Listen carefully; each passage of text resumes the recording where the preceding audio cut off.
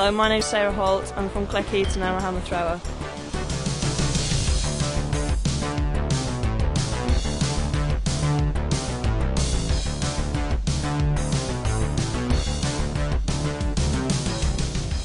The scheme's helped me this year and last year because of the financial allowing me to live in Loughborough, but also I think the media aspect's been good for me as well. I've been in a lot of the local papers at home, so when I go home everybody seems to know what I'm doing and how far I'm throwing, so that's quite nice.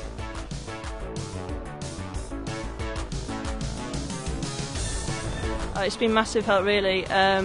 Obviously the financial help's gone a lot towards my living expenses. It's allowed me to live in Loughborough, which is one of the best places in the world to train, surrounded by some great coaches and also great athletes, so in that sense it's mainly towards my living expenses.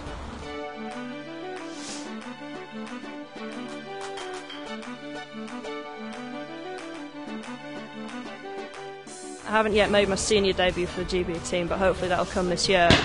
But to compete in the Olympics it's a dream for me, but also home Olympics will be really special.